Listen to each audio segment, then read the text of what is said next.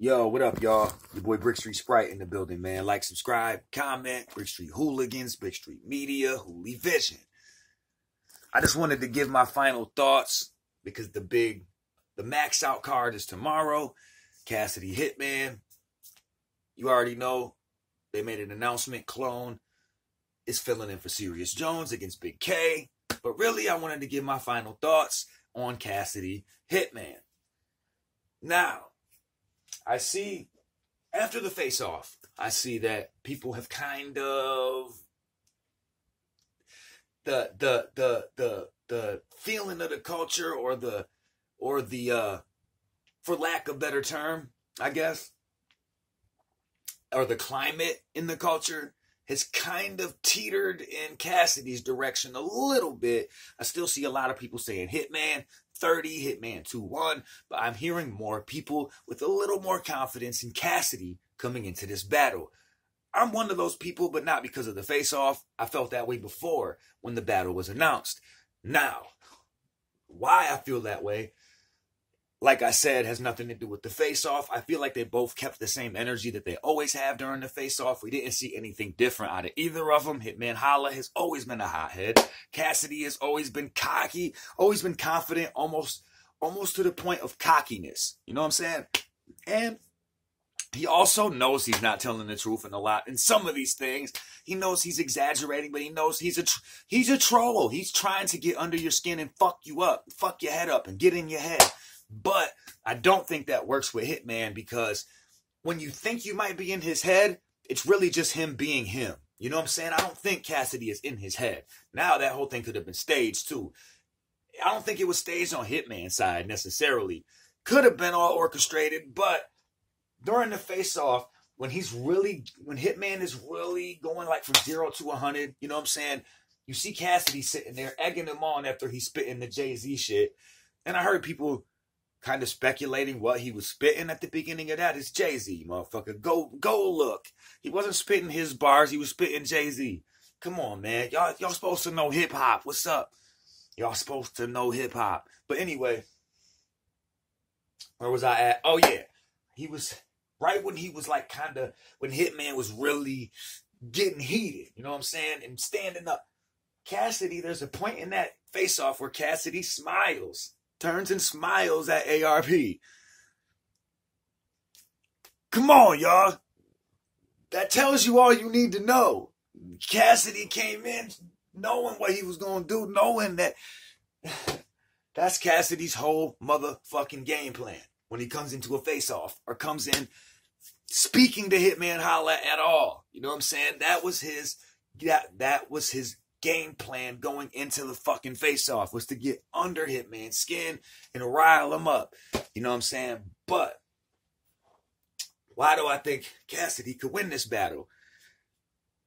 Well, there's a number of factors, several factors, one of them being his experience in modern day battle rap. Because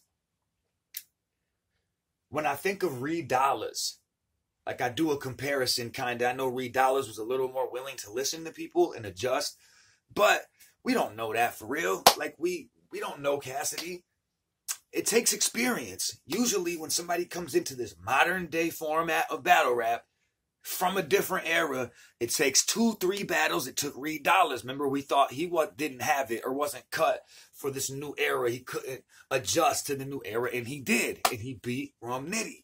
Now, it took him 3 battles or so, 3-4 battles to get it together and to really adjust his material and his performance to the new age format of battle rapping, the new era of battle rapping.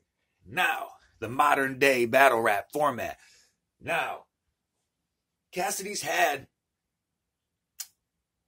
a good showing against Disaster in a small room.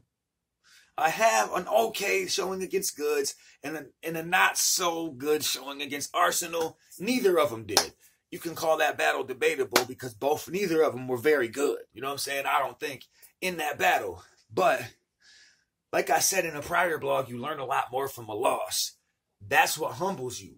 Before then, nobody People even said that Goods battle was debatable. So he still thought he was doing it right. What he was doing was right. He got more negative feedback from the Arsenal battle. And that is when you like I say, you don't learn as much from a win because you think what you're doing is right. If people are telling you in the culture that they wasn't feeling you and that they think that you lost, debatably lost, more people than before are coming at you with that type of shit, it's gonna just cause more humility inside of you. You know what I'm saying? Whether you show it or not. You know what I'm saying? You learn more from a loss.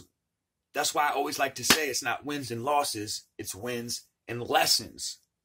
Because every loss can be a lesson. So you can really gain something from every loss. So it's not a loss, you're gaining. So it's wins and lessons.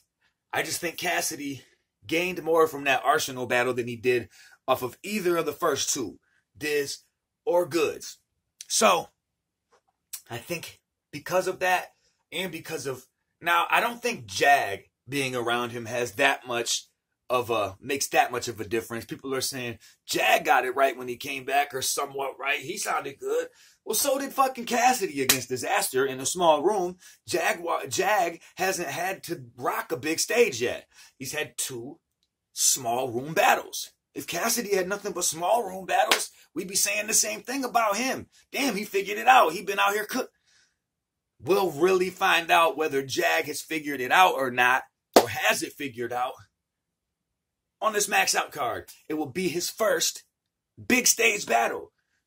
So I don't think he necessarily has it figured out until he shows me. You know what I'm saying? It shows us. Cassidy did well in the small room too. Just remember that.